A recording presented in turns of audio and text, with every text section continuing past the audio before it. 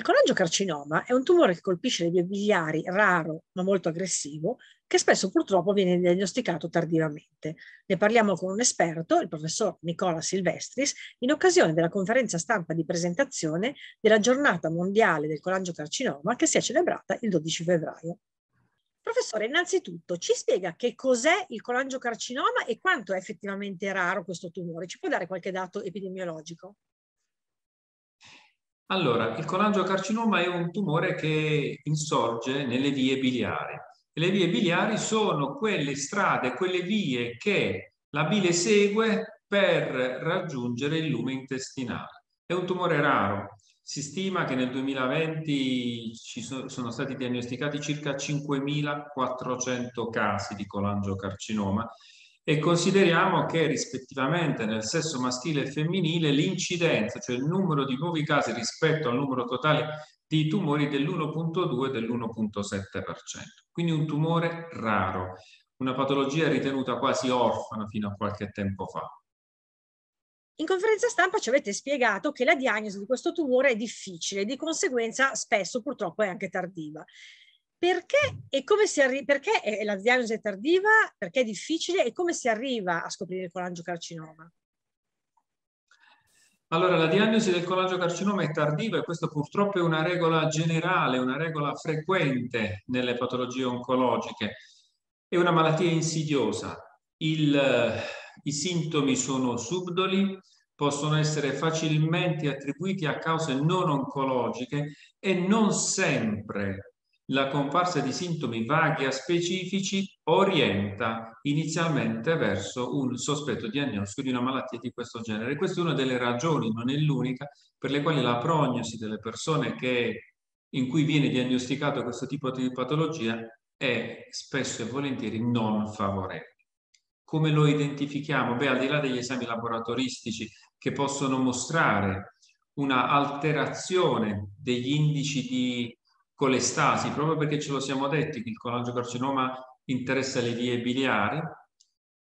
Poi vi sono gli esami strumentali, le indagini di primo livello è chiaramente l'ecografia epatica, che tuttavia ha dei limiti abbastanza ben definiti e che richiedono, se il sospetto persiste, sia in caso di positività dell'esame ecografico, ma sia anche nel caso in cui l'ecografia risultasse negativa all'inizio, sono rappresentati dalla TAC e dalla risonanza magnetica.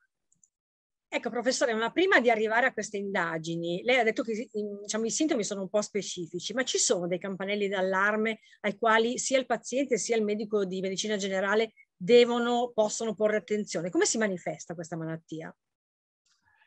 Beh, si manifesta il segno caratteristico, è l'ittero, il colorito giallastro delle sclere della cute.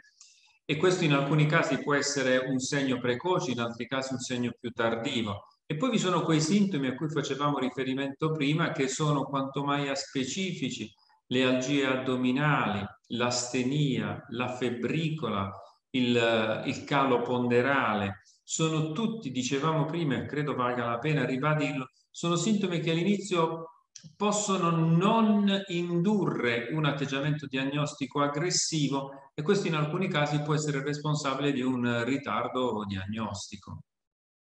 Cosa sappiamo oggi sulle cause e sui fattori di rischio di questo tumore?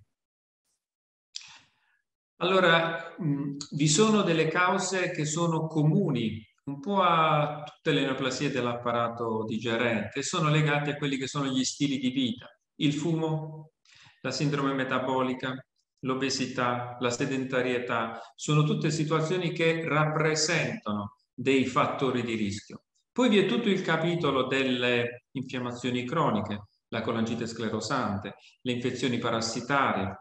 Vi sono dei dati che supportano una sorta di correlazione tra virus epatitici e insorgenza di queste neoplasie e poi l'epatolitiasi. Queste sono un po' le cause, ma teniamo conto del fatto che in oltre la metà dei casi noi una causa, un fattore di rischio ben definito nell'anamnesi del paziente non lo riusciamo a identificare. Si può fare prevenzione del colangiocarcinoma? Allora, raccogliamo un po' tutte le informazioni che abbiamo condiviso fino a questo momento. È una neoplasia rara, è una neoplasia ad esordio subdolo e in molti casi non abbiamo un fattore di rischio chiaro e ben definito.